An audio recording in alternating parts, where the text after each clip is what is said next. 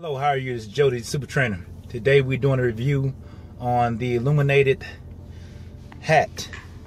It's good to keep your head warm in the winter, and also if you want to run in the dark or you're doing some work in the dark and you need your hands free, you can always use this light. It has 3 different levels of brightness, and if you're on the plane, you know the plane kind of gets cool sometimes, you can put it on medium or low, and then you can do night reading.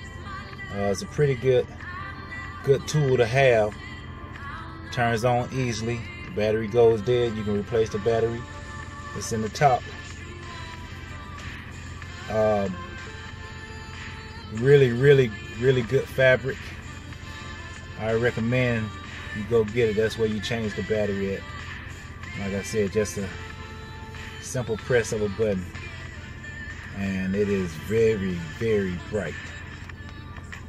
Alright, thanks for coming to my channel. Click the subscribe button and leave a comment on what you need me to do a review on.